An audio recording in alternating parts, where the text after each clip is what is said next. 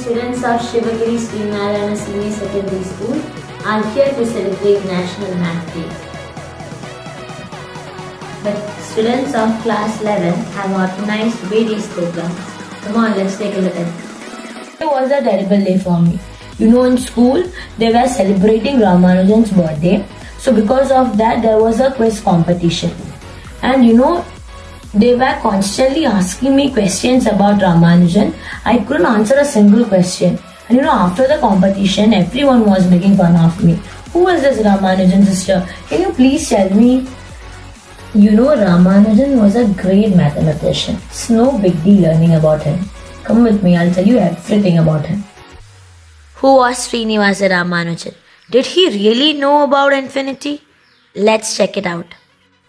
Ramanujan, the fire which caused spontaneous outbreak in the history of mathematics. He was a great mathematician born on the year 1887 on 22nd of December. At the age of 22, he married Janaki Ammal when she was 10 years old. Synopsis of Elementary Results in Pure and Applied Mathematics was the book that influenced Ramanujan to create his own proofs and theories in mathematics.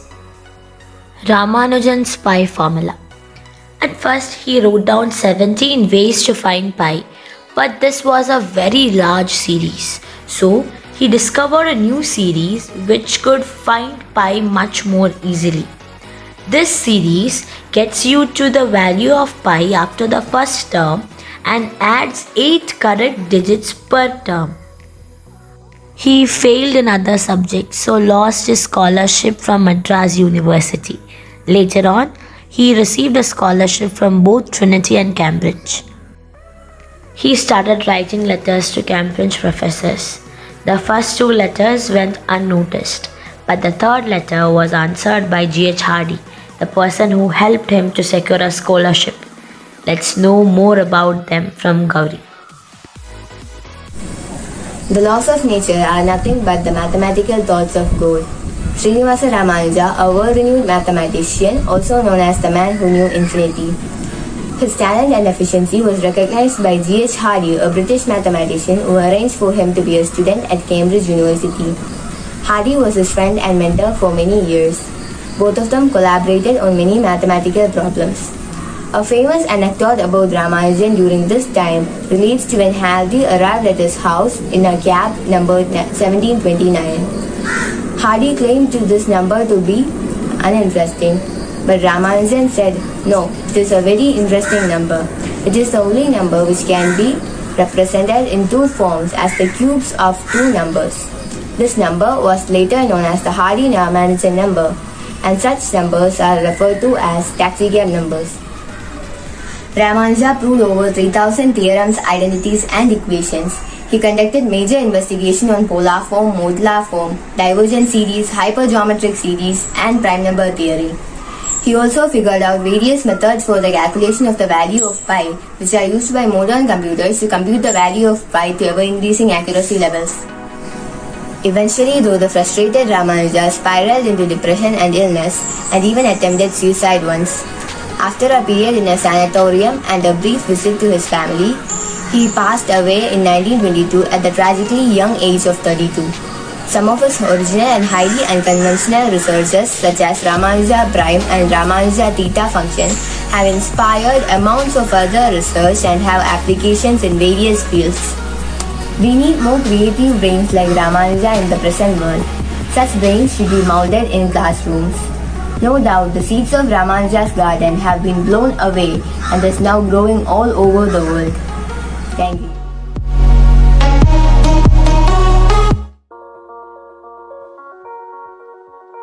Tricky max puzzle.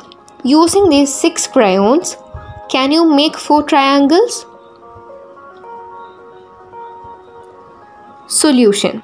Using 3 crayons, we can make the digit 4, and using the balance 3 crayons, we can make the triangle. Find me.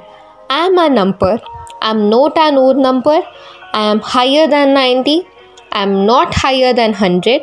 If you subtract me from 100, you get nothing. Solution. Let's consider the number be x. We know x is greater than 90 and x is less than 100. If you subtract x from 100, you get 0. So the answer is 100. Solve the puzzle if you are a genius. Solution. In A, we have 1 plus 3 is equal to 4 and 2 into 4 is equal to 8, which we have it as a middle number. Coming to C, 3 plus 2 is equal to 5 and 4 into 5 is equal to 20, which is the middle number. And in D, 3 plus 6 is equal to 9 and 9 multiplied with 2 gives 18, which is a middle number. And coming to B, we can assume the number to be x, and by solving the required equation, we get the number as 11. Therefore, we get x is equal to 11.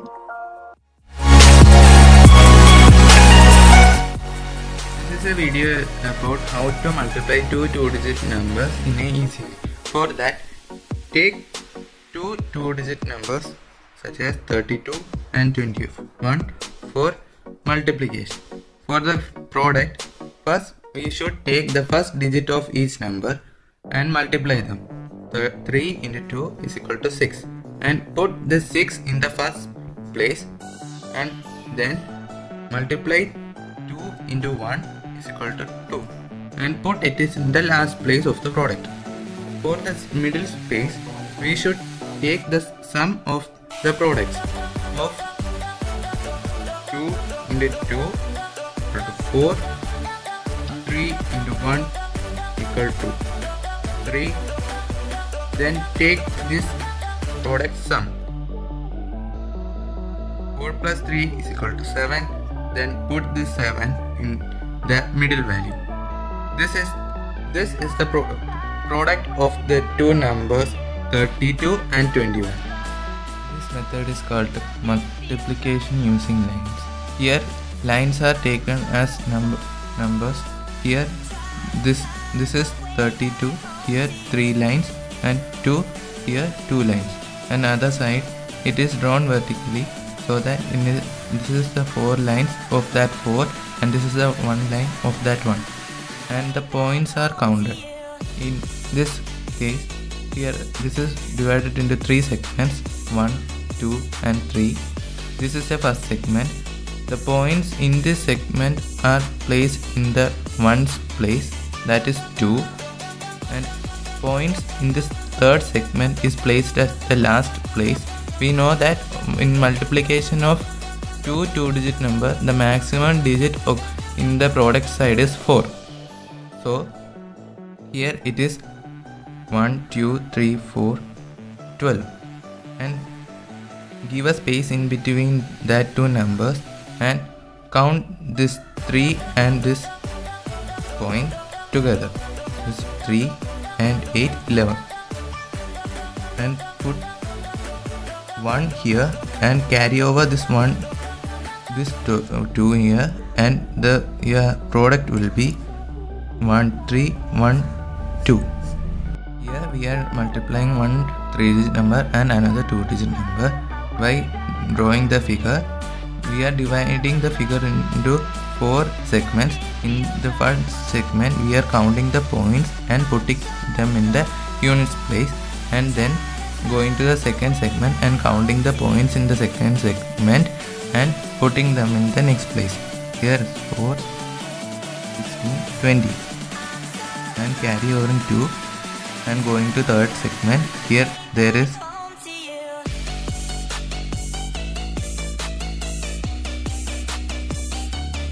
here is 14 points and plus 2, 16, 1, and going to the fourth segment there are 12 points and 13, and your answer is 13,608. This case we are multiplying two 3-digit number in the figure form. In first we are dividing the figure into 5 segments and counting the point in the first segment to get the first place of the unit of the product side. And here it is 3, and going to the second segment and counting the points, there is 14 and 1 carry on. Then the third segment, there are 18 points and adding this one, this will become 19 and 1 carry on. And going to fourth, there are 16 plus 4, 20, 21, 20 plus 1, 21, and carrying this 2, and the last there is 8 and it becomes 10. And this is your product of 4, 2, 3 into 2, 4, 1. This is called a Japanese trick to find squares. We need to find the square of 83. First, in the first step, we need to find the square of 8 and 3, which is 64 and 9. In the second step, we multiply the product of these two numbers by 2, which is 48. Now we need to add these two and we get the answer of this square, which is 6889. In the second question, we have 98 square. We need to find the square of 9, which is 81, and the square of 8, which is 64. Now we multiply the product of these two numbers by 2. We get 144. Now we add these two numbers and we get the square of 98, which is 960. With this trick, we can find the square of a 3-digit number in which the tens digit is 0. We take the square of 409. The first two digits of the square of the 409 is 16, which is the square of the first digit, which is 4. The last two digits of the answer will be the square of the last digit of the question, which is 9 square, which is 81. The middle two digits will be twice the product of the first and the last term, which is 2 into 4 into 9, which is 72. And the answer is 1672. Another example is the square of 607. The first two digits of the answer will be the square of the first digit of the question, which is 6, and its square is 36. The last two digits of the answer will be the square of the first and last digit of the question, which is 7, and its square is 49. Now the middle two digits will be twice the product of the first and last term, which will be 2 into 6 into 7, which is 84. Now we get the square of 607 is equal to 360.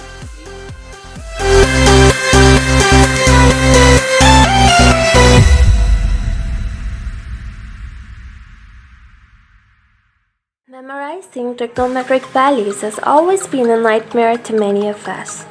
Here, we're gonna show you a simple trick to memorize the values using your fingers.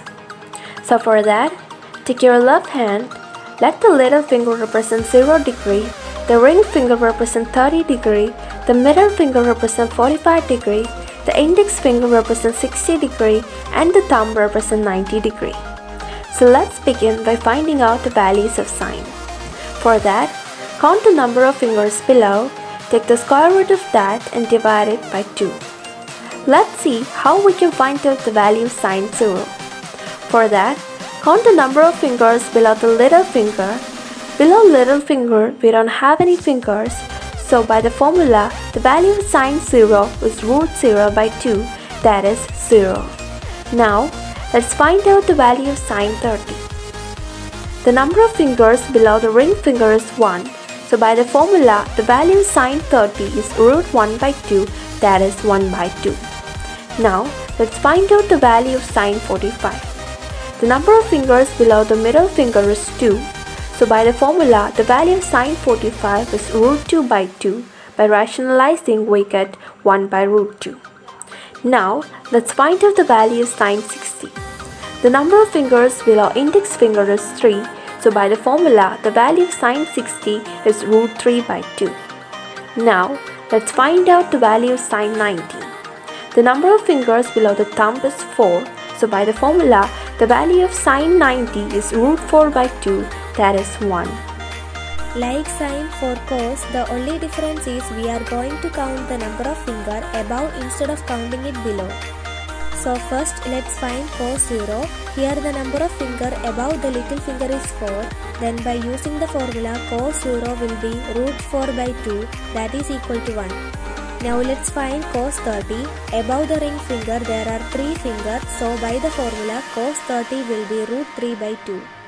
Now let's find cos 45. So above the middle finger there are 2 fingers, so cos 45 will be root 2 by 2. By rationalization it will be 1 by root 2.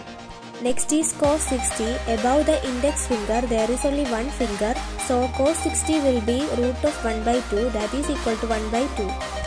Now let's find cos 90. Above thumb there is no finger, so cos 90 will be root 0 by 2, that we can write it as 0. Tan is very different from sin and cos. For tan, we flip our hand. Observe the little finger is 0 degree, ring finger is 30 degree, middle finger is 45 degree, index finger is 60 degree and thumb is 90 degree. Now the formula to find tan is root of fingers above by root of fingers below. So, if you want to find tan 0, first count the numbers above the little finger and then below the little finger. We can see that there is no fingers above little finger and there are 4 fingers below little finger. Now the value of tan 0 is equal to root of 0 by root of 4, that is 0. Now let's find tan of 30. We can see that above ring finger there is 1 finger and below there are 3. By formula tan 30 will be root of 1 by root of 3, that is equal to 1 by root 3. Now let's find tan 45. We can see that above and below the middle finger there are 2 fingers each. So tan 45 is equal to root of 2 by root of 2, which is 1. Now we can find tan 60. We can see that above index finger there are 3 fingers and below there is 1 finger. Now tan of 60 will be root of 3 by root of 1, that is root of 3. Now let's find tan of 90. We can see that above thumb there are 4 fingers and below there is no finger. By formula we get root of 4 by root of 0. We know that if the denominator is 0 then fraction is not defined. Therefore tan of 90 comes out to be not defined.